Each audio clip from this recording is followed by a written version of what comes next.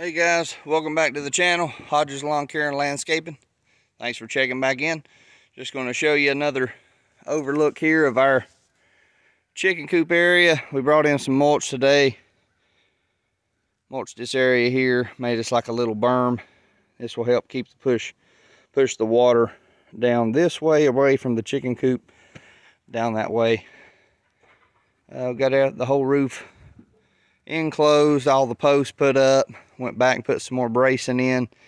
Got all the bracing put up for all the chicken wire that we're going to be putting around it. We're going to fully enclose this area with chicken wire and make an outdoor chicken run where the chickens could still go outside if it's raining or snowing or whatever and still be dry. And then we brought in mulch. Put chicken wire down on the floor, up on the sidewall here, as you can see, all the way down through there. And then it come out, you know, chicken wire come out about this far, about 1.5 feet, 2 foot. And then we brought in mulch and leveled up this whole area. Put mulch out here in the run.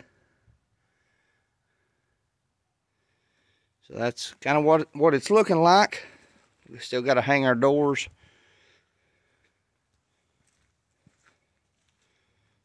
Got a little bit of paint put on it since last time. There's one of the doors. Turn the light on. We've hung a couple lights up in here. Or if we need to come down here in the evening time and work or do something, then we'll have plenty of light. So we got everything lit up good. So this area here is probably about 12 foot. We're going to use this area for like raising smaller chickens, having some area to store some feed and hay and different stuff like that. So we built this door here. It's a sliding door, got wheels on the bottom of it, and just built a track. First time I ever done that, so it works pretty good. It just rolls forward, and then I put that board there where it will brace it at the bottom. It's braced at the top. And we'll keep that area closed off. So once you go in this area here is where we're going to be making the roosting box. I mean, not the roosting box, but the nesting box. Here on both sides. And then as you enter into the back room, this is going to be where the chickens will be roosting. So we'll be hanging some more roosting posts back here. That's the front door we've got made. And then we're going to cut out a couple more windows back here for more ventilation. And then we'll make a small chicken door here on the front too.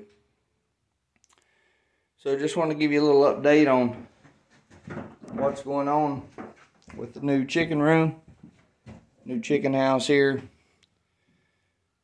So hope you're enjoying the video. Been a good bit of work. Still a good bit to go, but we're making progress. So still got some more painting to do. Hang up some more chicken wire.